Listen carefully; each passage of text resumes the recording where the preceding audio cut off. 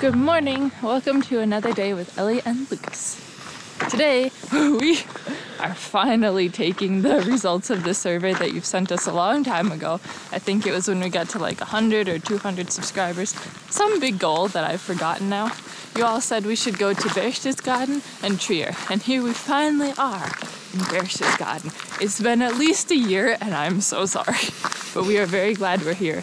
Although we can't really appreciate the beauty of it because, I mean, look around. It's a little foggy, but it'll clear up by the time we leave, we think. So it's okay. So our fingers are crossed that there's something beautiful.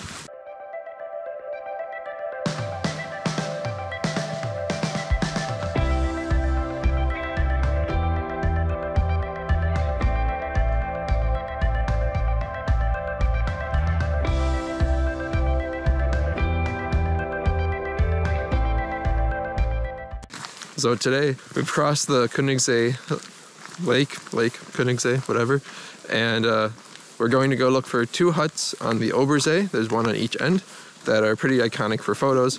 Of course, they've been photographed in every angle to death, but it feels fun to take the photo yourself. Yeah. So we're gonna go.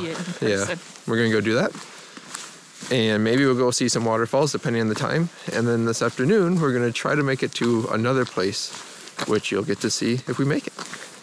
So stay tuned for the video. Off we go.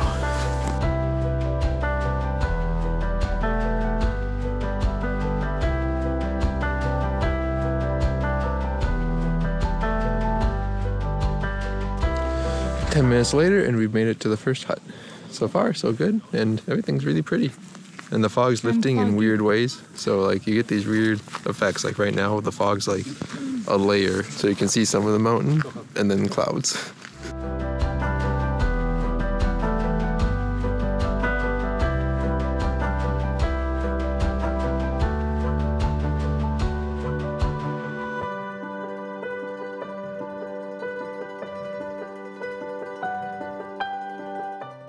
One hut down, one more hut to go. It'll be about a 30-minute walk to get to the other side.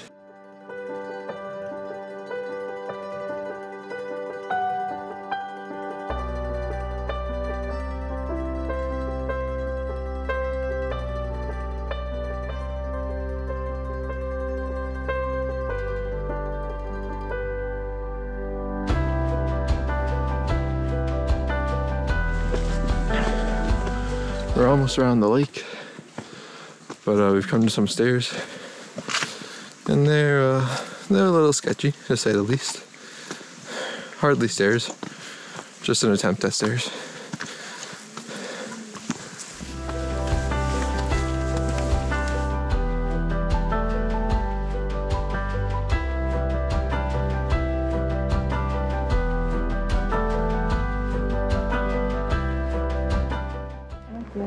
We made it to hut number 2, and the scenery over here is gorgeous like usual. Probably can't see it, but right over there is a waterfall. We're gonna go walk to it. I think it's about another half hour.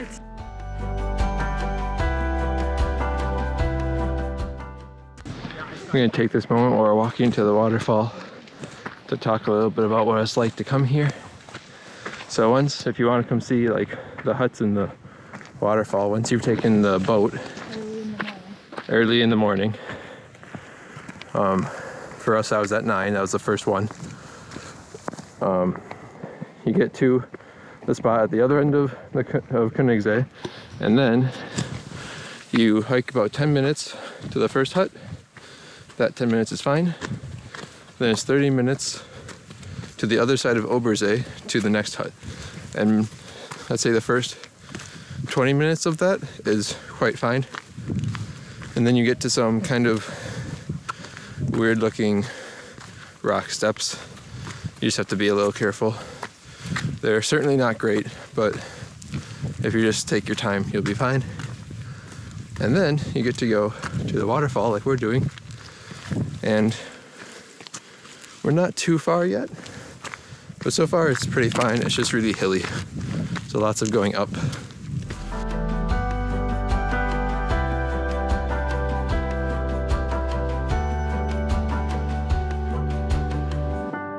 It's probably just the time of the year, but this last little leg to the waterfall trail, super muddy and sleek. I just stepped in a lot of mud.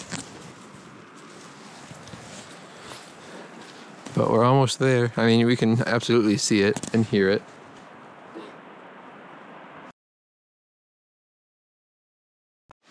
So we made it to the first waterfall, and it's cool, but you can't really get that close to it actually.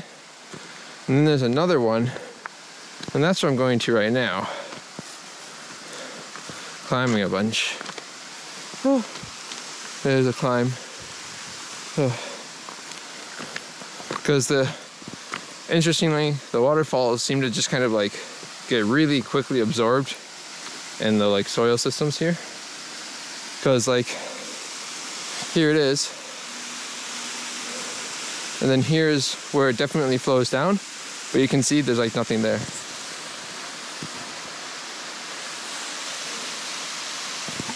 So like the water really spreads out quickly. And so suddenly you don't have anything.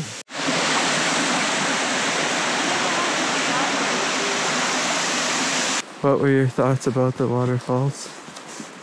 Not as impressive up close. Why not? Well, you couldn't really see that one for one. I'm not sure where it drains to. But at least the second one we got like up to it. Yeah, that's true. But it's still kind of, it's not like a path, you know? Yeah.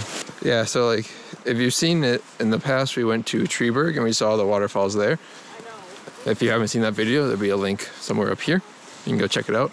And Treeberg has some really large waterfalls as well.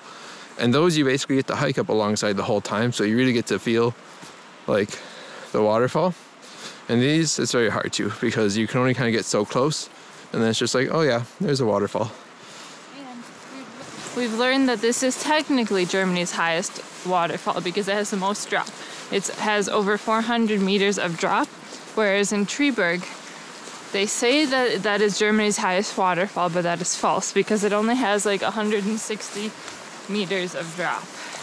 We're sure some of you will be able to tell us in the comments, so let us know down below.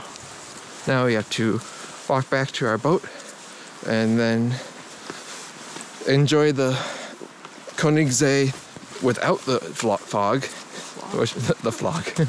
Without the fog. That should be pretty cool. And then off to our special dinner place for the evening, hopefully.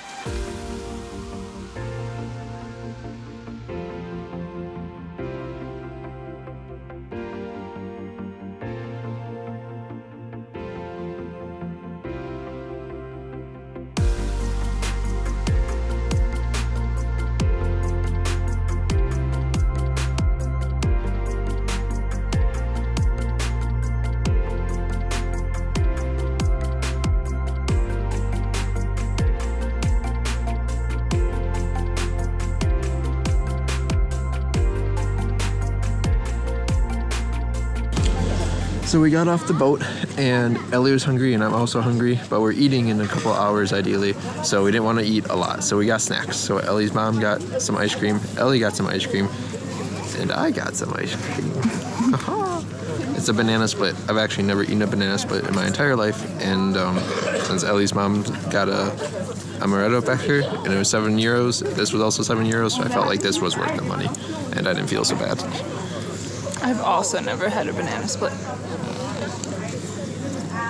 I don't even know how. I guess we'll just start by a banana. Oh dear. These spoons are too small for this.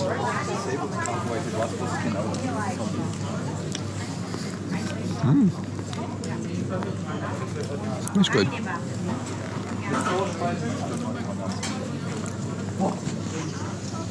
I think it's also really cool to point out that this is where they store their boats in the winter. They have 19 of them.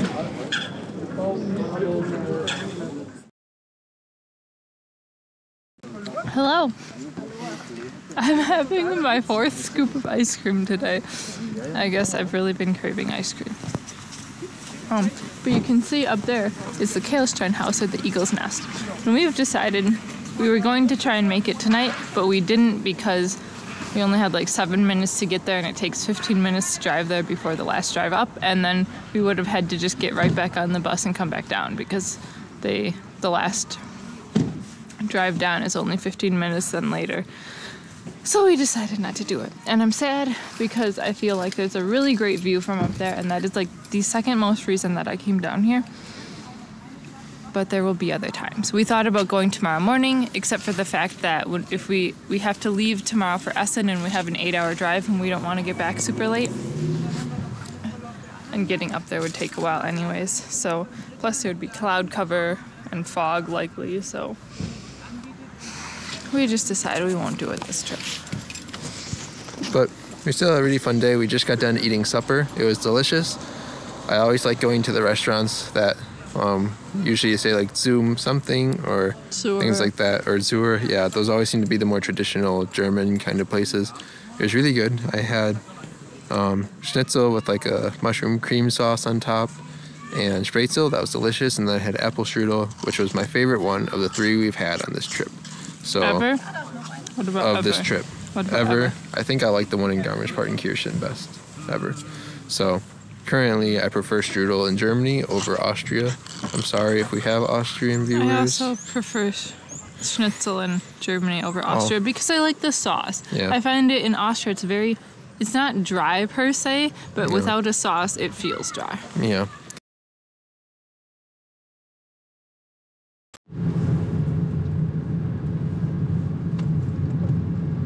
Exit the roundabout onto Bahnhofstrasse. Today we decided that we'd eat breakfast in our hotel, and we looked out the window this morning. There isn't as much fog. Turn right onto Salzbergstrasse. There isn't as much fog today, not nearly as much fog, and it kind of looks like the Kehlstein house, or the Eagle's Nest, is more cleared off. There's a little bit of clouds up there, but not much. So we're hoping that it will allow us a greater view into the city and the surrounding areas. And also by the time we get up there, we hope that the sun will have cleared a little bit more of the fog.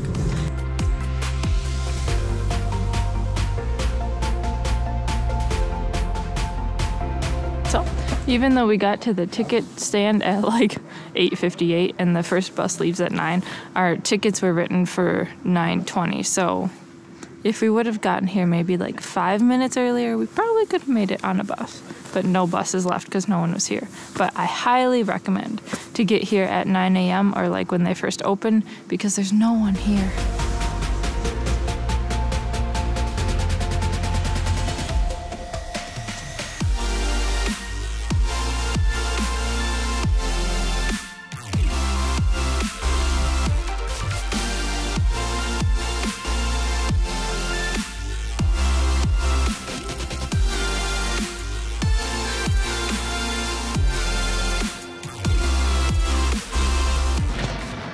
So we are almost there.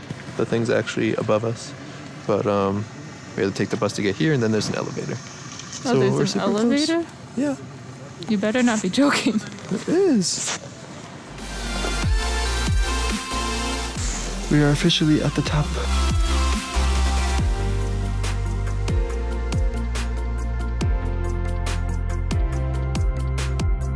It's snowing, it's snowing. Because we're so high up. We are really, really high up. I love it.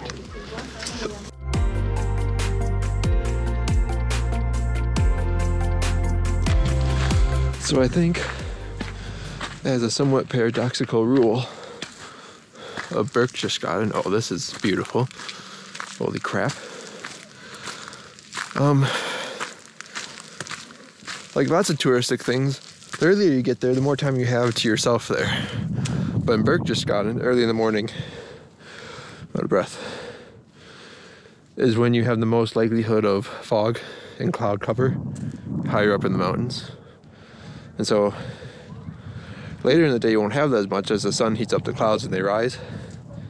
But then you have to do a lot of touristic traffic, so it's kind of hard.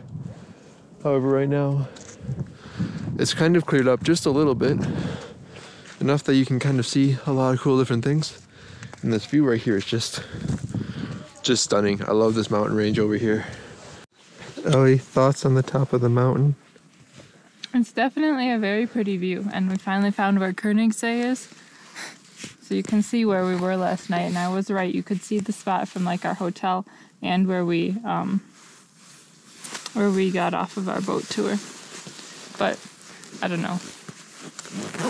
Personally, I feel like it's kind of weird coming up here for me. Like, I know that Hitler was not a good person and stuff. I like the view, so I definitely think that's really cool, but the context of it is kind of weird.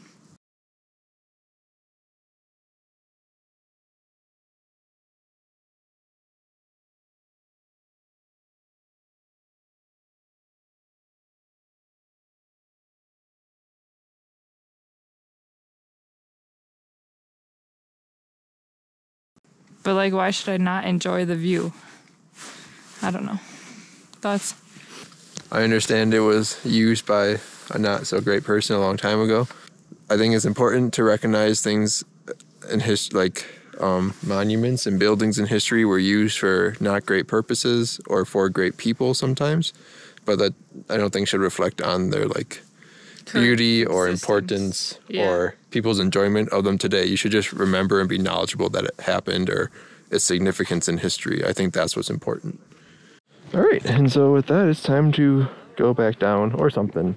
Technically, our tickets let us be up here till 11:30, but I do know we want to leave to get home sooner than later. I assume you can use your ticket to go down whenever. You don't have to use the time specified. We ate breakfast, so it's not like we're going to eat here at the restaurant. But there is a restaurant if you wanted to come eat up here.